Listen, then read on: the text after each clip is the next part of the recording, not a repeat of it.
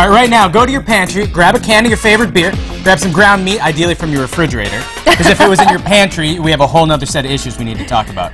And you can make your own beer can burgers for your 4th of July cookouts. Actually, it could be any kind of a can. Claudine Guy is the owner of the Magic Spoon Catering. She's here to show us how to make beer can burgers. And actually, you can drink the whole can of beer. You don't have to put any beer in the burger. There is no beer in the burger, so everybody can have it. I'm in. Okay. We're going to use our can for our mold. And what I did is I just have a piece of saran wrap, and I'm going to wrap up that can because then now you can use it and you won't have greasy That's true. can Nothing fingers. like taking a sip of Diet Coke that's been caked in ground meat fat.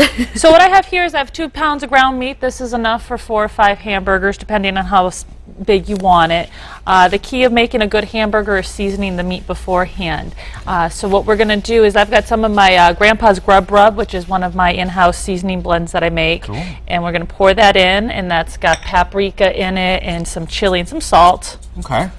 Oh, so you're not putting it on the surface, you're going to mix it all in. I'm going to mix it all in, yeah. Nice, okay. So we'll get all that flavors about. And also this is helping to compress the meat as well.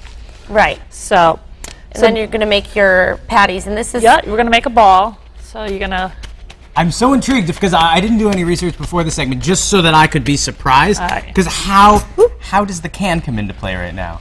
So, I know they're big, but don't forget the hamburger will shrink and stuff like that too. So we're going to do, so these are about 8 ounces. I'm not complaining. I'm hungry. These are 8 ounces. 6 ounces works really good too. So, and this is good. It's definitely good to wear gloves. Yep. All right, so we've got 4 burgers. And this would be great for a party too. So if you're having guests over, pre-make the shells, the burger shells, and have all your toppings all set up. We've got raw onions, we've got roasted red peppers, we've got bacon, we've got hot cherry peppers, gorgonzola, roasted garlic, Swiss cheese, olives. Ooh, so sky's the limit. Absolutely. So what we're going to do is we're going to take our can now finally and push it in to the beef, and we're going to kind of make a cup out of it, and you're just going to make sure it's nice and solid, and we're going to pack it around.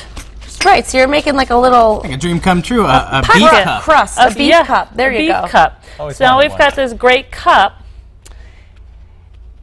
and we're going to set it aside, and now you can start filling them. I'll keep on making the cups. And no problem. And you pick out the different toppings that you want. We've got the gorgonzola cheese and the onions and the bacon.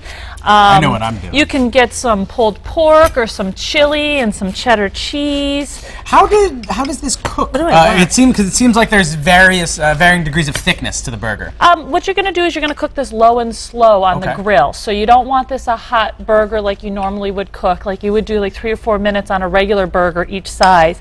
But for this here, we're going to do it a little bit slower.